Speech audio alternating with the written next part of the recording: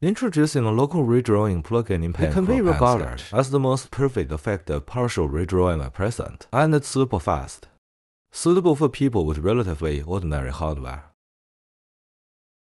This is the node in Paint CropAndStitch. In fact, he just defaults these things, no need to change it.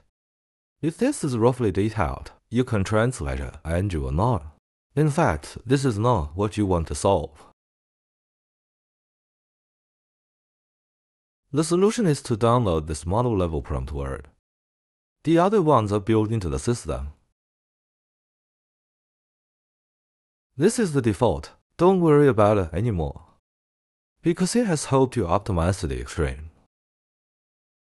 Because if we redraw locally, it will blend very poorly with the background. So this problem is perfectly solved through this node. Then take a look at this comparison chart. I use the mask here to paint it casually. Then press it to change. It will be a perfect change, and the integration is super high. If I zoom in, the platform will probably restrict me from uploading. Okay, let me briefly explain it. This is the default setting.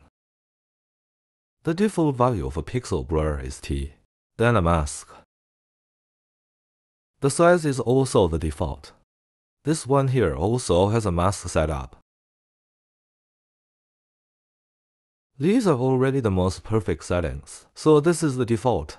If you want to install it locally, you can check out my partial redrawing super fast board.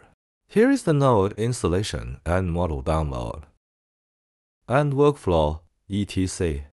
This is for local installation and deployment. If you don't want to install or download the model locally, you can directly click on my online mirror, just like how I open it now.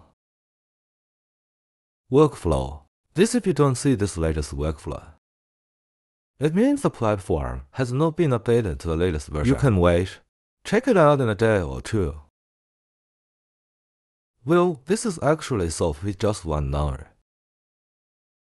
All other questions are the same. Just solve it normally.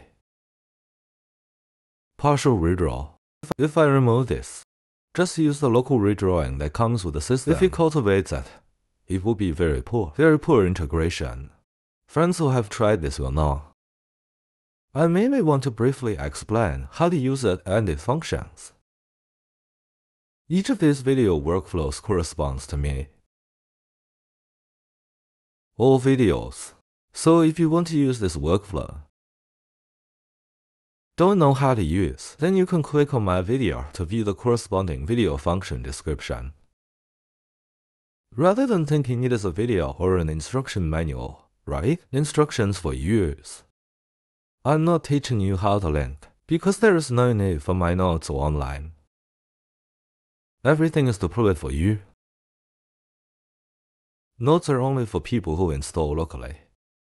Go to local deployment and use. For example, if you don't want to deploy it locally, he can fix it perfectly. So far, he is already the most perfect. I think there is no need to upgrade anymore. His node is already super perfect. Okay, that's it for this issue. Let's go play.